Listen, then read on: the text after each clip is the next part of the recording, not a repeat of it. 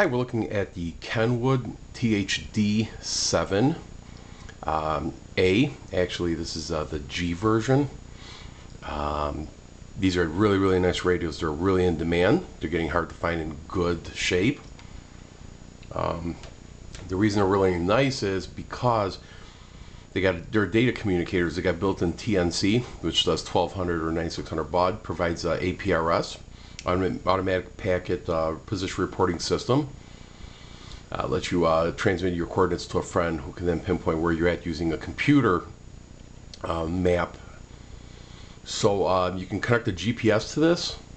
Please don't ask me how, because I really have never done it. But what's really nice is the G version, which this one is, can do the Kenwood Skycommand System 2+. Basically, if you got a TS-2000 or other select Kenwood radios, it will let you remote control the base, sideband, HF, UHF, VHF off of this HT. Yes, gentlemen, and ladies and gentlemen, I should say, it is true. You can do that. Do a little research. You find out some information about it. Some of the options on this radio: 200 alpha memories, alphanumeric memory, APRS, like I said. Takes 13.8 volts in the jack on the side. DTMF memory. The built-in TNC, Skycommand System 2, and dual frequency receive. Okay, so it's a really nice radio.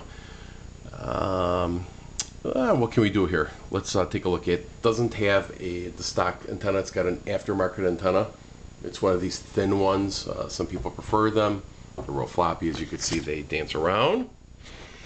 Okay, these two batteries.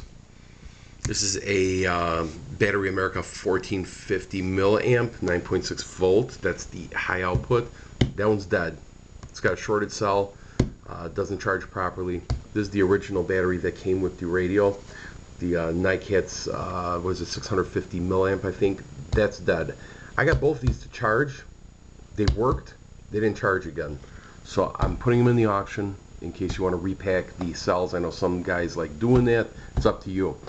The BC19 charger works perfect. As you can see, it's charging the battery right here. This is a 1100 milliamp, 9.6 volt battery in there. High amperage, so it does the high volts. When you use a 9.6 volt battery, it does a full 5.5 watts depending on the band. If you use the 7.2 volt battery, I think it does 3 or 4 watts, 3.5, 4 watts. I'm not sure. I have to look it up to make sure, and I'll list it in the auction. So that's the difference between this is a 9.6 volt and it will do the full output. Just to show you, the display does work. It does light up. Okay, I'm sorry about the camera. I can't get a good display here, but it does show you that the display does work. And here's the side. Press to talk. And this is the light that just turned on. This is to break the squelch. This is the volume. This is the tuning. Okay. That on top shows when it's transmitting or receiving. That's for UHF. Sorry about that. That's for VHF. Kind of hard to do this with one hand. The joystick does work. Okay, all the buttons do work. There's a little bit. There's some hairline. And there's somebody that keyed up. There's some hairline scratches on the display. I think you could probably buff them out. I'm not good like that. I'm not going to do it. I'm not going to mess with it. This is speaker, microphone connector, PC connector, and GPS connector. So all the connectors are on the side. This is the battery clip. Okay. The little flap that goes over the 12 volt adapter if you want to put it in the car, or use the wall wart to charge, which doesn't come with it. It goes right here. It's missing. A little bit of scratches on the bottom. That's where the battery comes off. Again, it's kind of hard to do it with one hand, so I'm gonna have to see if I can get it done. Again, it does work. Let's see here.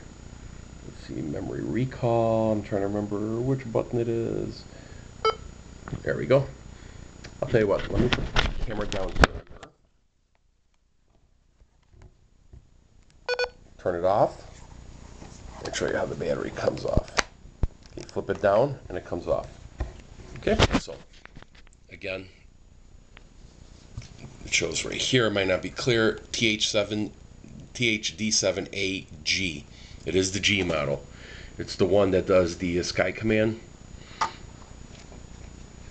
Here's the working battery, 9.6, 1100 milliamps.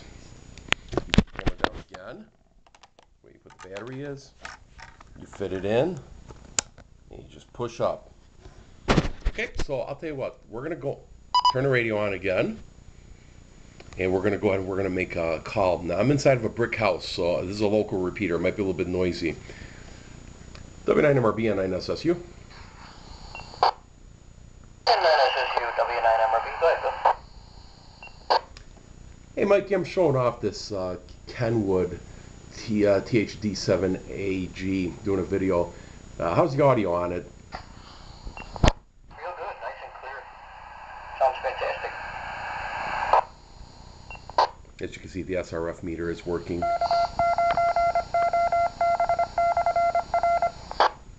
Yeah, you've always liked Kenwood, so you're going to be a little biased there, Mike, but that's okay. I just want to show that it works.